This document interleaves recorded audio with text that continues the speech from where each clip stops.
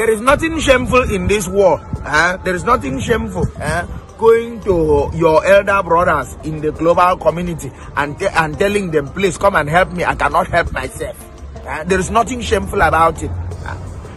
We know that we cannot protect and defend ourselves. Why don't we go and look for help from other countries? What's shameful there? To go and tell maybe America or to go and tell Britain, tell anybody, please, or China, anyone, come and help us. We cannot help ourselves. We cannot solve our insecurity problem. And then we do puff pride. No, you don't do that. Be humble. Go and tell them to come and help you because you need help. There is nothing shameful about it. We know that we cannot protect and defend ourselves. Yes. You know, okay, why do we fly out and go and treat ourselves inside UK? When you are you not ashamed? If the same shame where they catch you for you to go and call someone and say, please come and help us fight insecurity. Why don't you use that same shame and then patronize our native doctors for you? And let us do everything local. As for international community, you see all these things where they go on in this country now. You know, concern me, concern me. Someday it go concern you. It go concern you. See, if there is war in this country now, where are you going to house 200 million displaced Nigerians? Where are you going to hide it? See Syria there, Syria.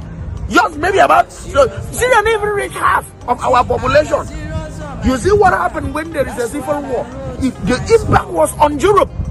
You could not inhabit and accommodate all the refugees. See, if there is war in this country now, where are you going to house 200 million displaced Nigerians? If there is war now in Nigeria and then there is refugee and then 200 million people are displaced, where in the world will be able to catch or to accommodate 200 million Nigerians that all they know is to born? We will come to your country. In case you do not know, we will come to your country. And in just 2 months, everybody there will start looking like us. That's the truth. So please, take us seriously. And if we don't want, if our government say we don't need help, force help on us. We want help. We will come and help us. Please.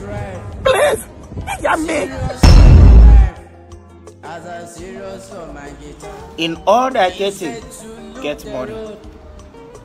Nowadays, you go to a church. The way some pastors will make you feel, they make you feel like if you don't have money, you are a sinner. I don't know. And that is how they make you feel. That if you don't have money, you have committed sin. How can you go? Just imagine you want to go and give testimony in church. Say, praise the Lord. If you don't have money, praise the Lord. Hallelujah. Hallelujah. Praise the Lord. My brothers and sisters in the Lord, now the pastor will just use microphone. Way loud, pass your own. He said, please, your name and what the Lord has done for you. 10 seconds. Maybe we say you get money. You go, praise the Lord. Hallelujah. Praise the Lord. Brothers and sisters in the Lord. Testing. You will just do testing the microphone, and brother and sister in the Lord. 30 minutes don't pass.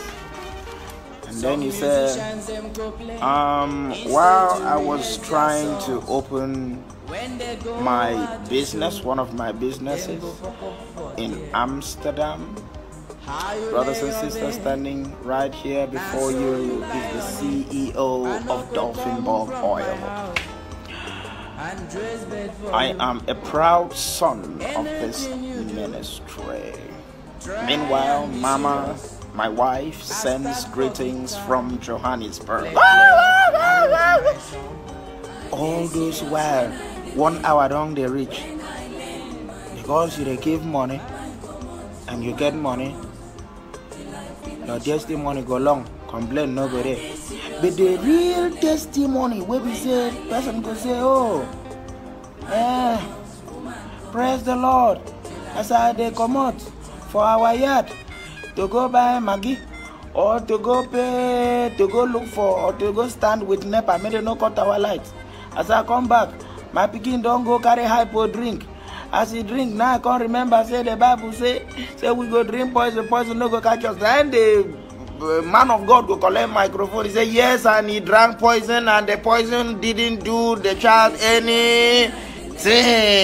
Praise the Lord, hallelujah. Testimony time of, see, have money in this world.